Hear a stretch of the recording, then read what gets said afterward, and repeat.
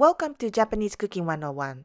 Today we are making Furofuki Daikon, thick-cut daikon radish cooked in dashi broth and served with seasoned miso sauce poured on top. These are the ingredients. Daikon is in season during winter and we would like to use a thick daikon like this if possible. For more information and complete recipe, please visit our website japanesecooking101.com. First, we are going to cut the daikon. Cut it into thick slices, about 1.5 inches long. Peel the skin.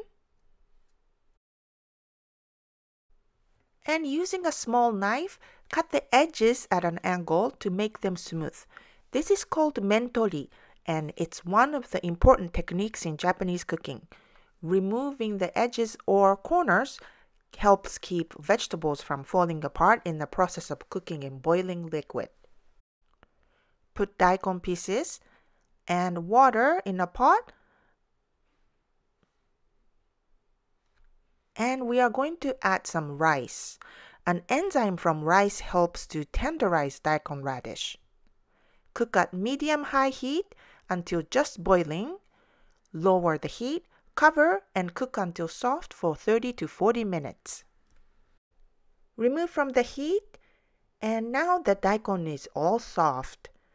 Remove it from the water and wash or rinse in a room temperature water to remove the rice.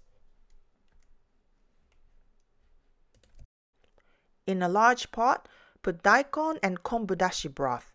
Check out our kombu dashi recipe if you haven't already.